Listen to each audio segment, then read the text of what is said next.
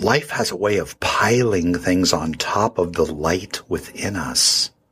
And our job is to unpile or remove all of this, to remove the worry, to remove the doubt, to remove the judgment, to remove the feelings of not good enough. All of this garbage that does not support the truth of who we are. So how do we remove it?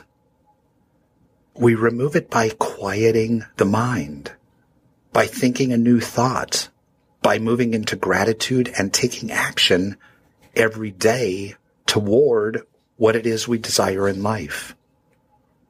The Dominating Edge morning routine is engineered specifically to remove the negative and uncover the light within.